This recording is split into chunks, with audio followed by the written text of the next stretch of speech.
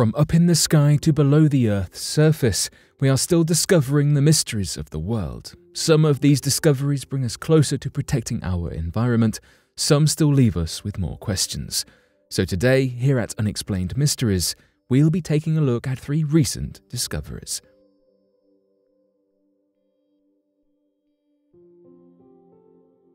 Discovery of a dying supermassive black hole via a 3,000-year-long light echo. Black holes are unquestionably the most feared and unknown cosmic object in our known universe. Furthermore, there is at least one hiding in almost every single galaxy. Sometimes referred to as the dark hearts of galaxies, black holes are a subject of fascination for many. At the center of our very own Milky Way, there is thought to lie a supermassive black hole, potentially with a mass worth billions of times that of our Sun. The scientific term used for these supermassive black holes is AGN, known as active galactic nuclei. These AGNs give out tons of radiation in a similar way to how radio waves or X-rays produce radiation.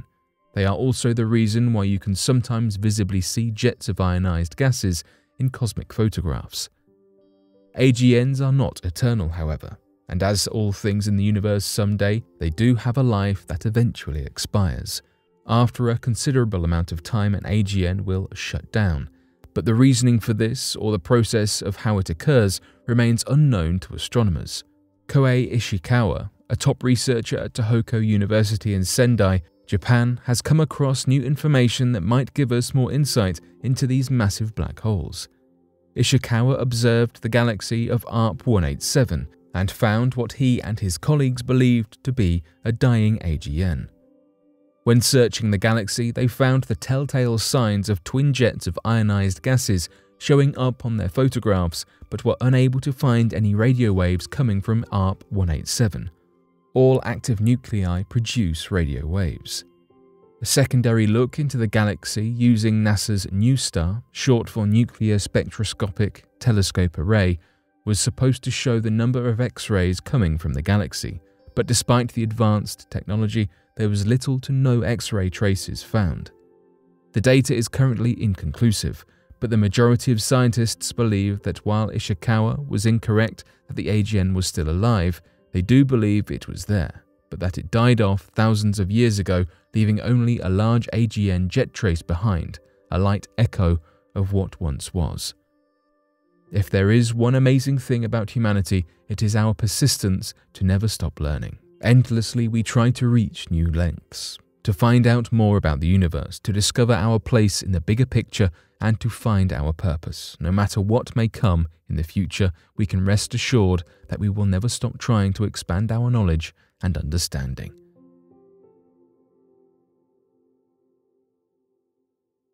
There are probably almost twice as many Earth-like planets than we thought. The wide open space stretched above us continues to amaze and inspire. Over the past 18 years, astronomers have distinguished 1,038 planets orbiting distant stars in a similar pattern to that of Earth. Disappointingly, the vast majority are unlikely candidates to support life. Some are too close to their home star, and others too far away. The perfect sweet spot for fostering life is only known to be managed on Earth. Or so we thought. A recent development by a group of renowned astronomers from the University of California, Berkeley, and the University of Hawaii have countered this accepted idea. The scientists published an article that suggests we may have overlooked evidence of a vast number of Earth-sized exoplanets in the habitable zone of their stars. They claim that we have missed important exoplanets because these planets are nearly impossible to detect with our current technology. They hypothesize that an estimated 22% of stars with similar attributes as our Sun harbor a planet that is roughly Earth-sized in their habitable zones. With about 100 billion stars in our Milky Way galaxy, that is about 20 billion such planets, said Andrew Howard, one of the researchers on the study. That is a few Earth-sized planets for every human being on the planet Earth. The team, led by Eric Pettigura, came to these conclusions by taking an unprecedented approach to their study.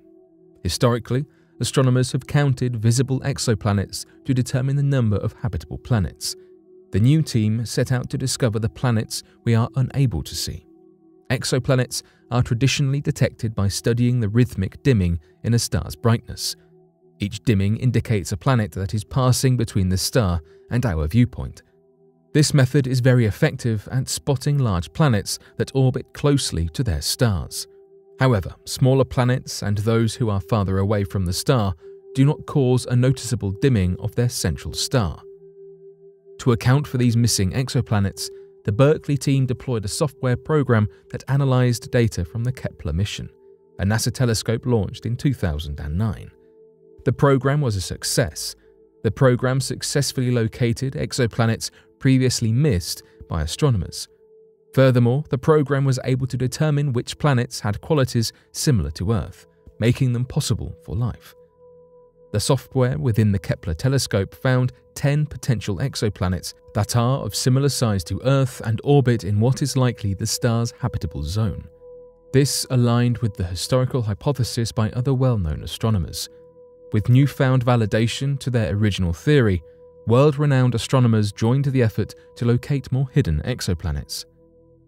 The team tested the software by artificially introducing exoplanets similar to Earth, by feeding obscure data into the planet detection program.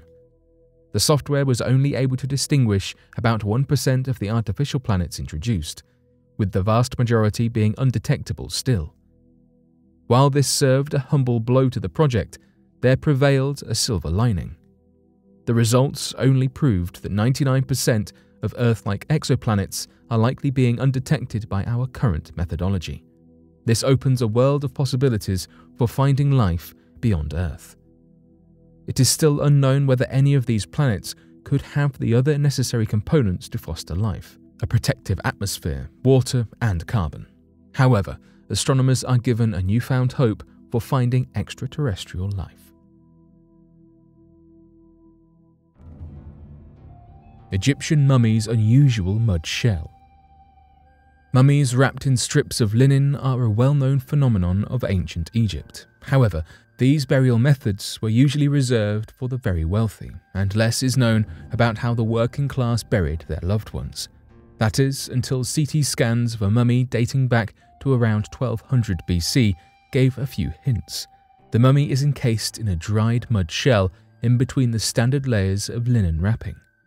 This caked mud method is incredibly interesting, as archaeologists have never encountered a preservation technique using mud before. They plan to study this mummy carefully to determine what the mud could have accomplished, but their first guess is that it was used as a way to preserve and prepare the body for burial in a way that was both affordable for the common man and resembled the methods used by royalty and the very wealthy. The body is also damaged, and archaeologists theorize that the mud could have been used to repair damage to the mummy after grave robbers fractured the legs. As ancient Egyptians believed that the state of the entombed body directly reflected the state of the body in the afterlife, it would have been imperative for the family members of the deceased to repair the damage caused by grave robbers so that their loved one could continue to live on in the afterlife with a whole body. The mud appears to have been spread intentionally and with great precision and care. While it is a couple of centimeters thick over the damaged legs, it spreads to cover the entire body in thinner layers. Over the face, for example, it is a mere 1.5 millimeters thick. Additionally, it seems that the mud over the face was painted with white and red limestone and mineral pigments. Although further analysis of the colored flakes is required to determine the exact pattern and painting style of this face paint, some believe that it might have been an attempt to imitate the painting of elaborate masks that were placed over mummies' faces before enclosing them in sarcophagi for burial. Some archaeologists speculate that this potential imitation of the burial of higher individuals in society was also why the mud layer was applied in the first place, as it seems to resemble the resin layer placed on the mummies of pharaohs and members of the royal retinue. Imitation of the monarchs was very important to ancient Egyptians, as social status was largely determined by how closely you could come to the expensive metals, jewels, and materials that the pharaoh wore.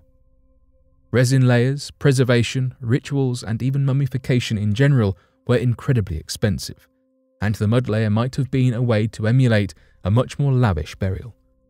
However, at this point, all of these theories are merely speculation, as it is not even clear where the mud-caked individual ranked in society.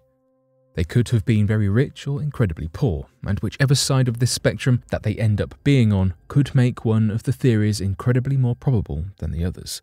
For now, the reasoning of the lone mummy covered in mud remains just one more enduring mystery to be solved.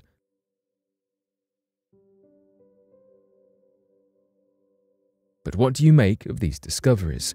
Be sure to let us know your thoughts in the comment section below. Please help us grow this community by liking and subscribing to our channel. Thank you for watching.